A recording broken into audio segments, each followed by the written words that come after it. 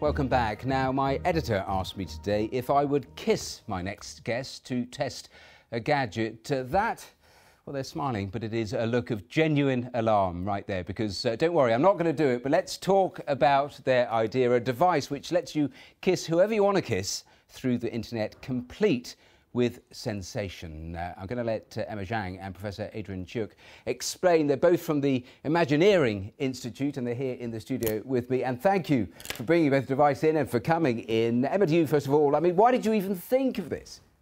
Well, actually, it wasn't my idea. It was my supervisor, Professor Adrian Cheok. He invented this idea of having a kids messenger to sort of help long-distance couples or families and friends who are not living together to communicate intimacy, even though they're not physically together.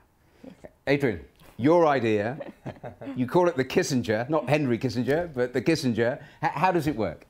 Well, basically we have some pressure sensors in the device. It measures the pressure on your lip, and then we have a bi-directional control system, so you feel the pressure of your partner's lip on your lips and they feel the pressure of your lips, and it's going through the internet. So you can kiss your friend, family, lovers anywhere in the world. So if it's my grandmother's birthday, I can send her a kiss even though she's in Australia. Go on then, you brought a device each. Yes. Demonstrate it for me. Sure, let's do that. So you can see this device is 3D printed and you can connect it to your phone, and while you're having a Skype call with your friends or family, then you can put your lips here. Here we go.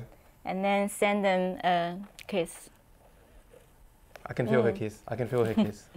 So that's the kiss that Emma sent, and you can feel it straight away. Yes, almost straight away. And what? Just describe the sensation in terms of, I mean, how realistic is it? Well, it's not extremely high fidelity, because when we asked people what kind of kiss we'd like through the internet, they thought a very realistic kiss with like human lips would be creepy. So we deliberately made it to be the form factor, but not so realistic. So it gives you the impression of kissing without being totally realistic. Of course, the next step we can do very realistic. Well, I'll come to the next steps in a moment, but just in terms of, so you're trying to do it, and if you twist it round, we'll get to see. You're trying to do it with a visual aid as well, so that it's all married up, is it? Yes. So this is actually supposed to be a video chat.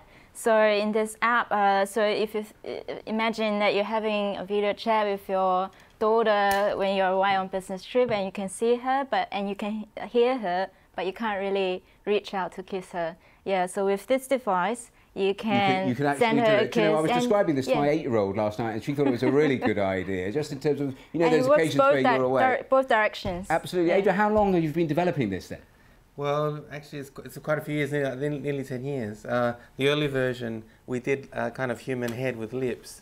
And as I mentioned before, people said it looks so creepy. So we decided we should go not realistic. And people feel very comfortable with this kind of form factor. They don't feel like they're kissing a zombie. And the next stages, because it's already taken you a decade, so you're talking about developing all the time. What is the next bit? We're going back to the roots, because 10 years ago we couldn't make a very realistic human head, but now we can. So we're actually going to make very realistic human heads of myself, of my students, and we can see each other in almost perfect 3D in silicone and kiss each other through the internet. It's really interesting, because I think you were actually demonstrating this to an audience that there's been a conference in London about robots, about our human relationships with robots. So I just want to show our viewers just a little snatch about what that conference has been like. Have a look at this.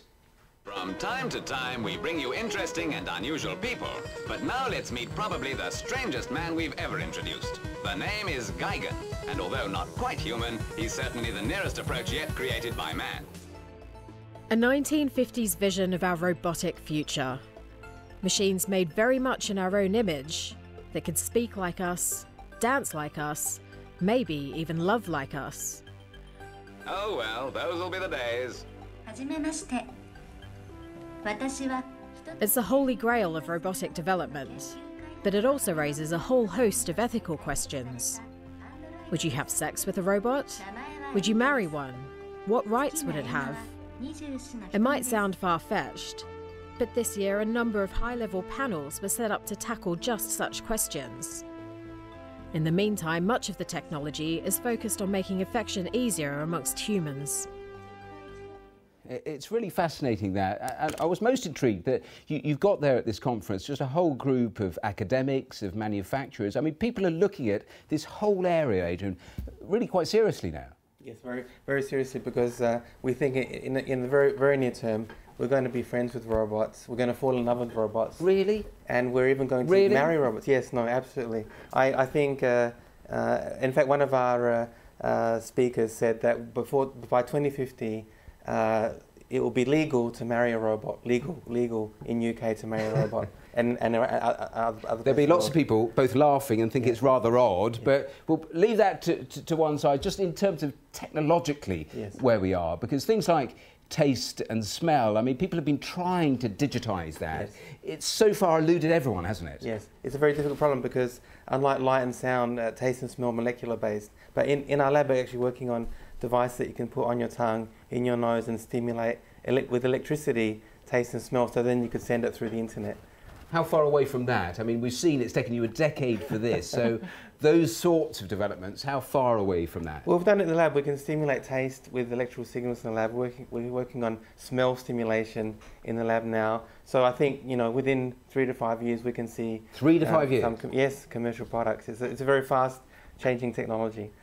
Do you know, I said right at the beginning I wasn't going to get involved with all of this, but I'm absolutely intrigued. So, do you know what, Emma, I'm going to let you give me a little peck on the cheek to say goodbye. Go on then, have a go, and I'm going to just actually find out what that feels like. All right. So I put it to my cheek. All right, ready? And off you go. All right.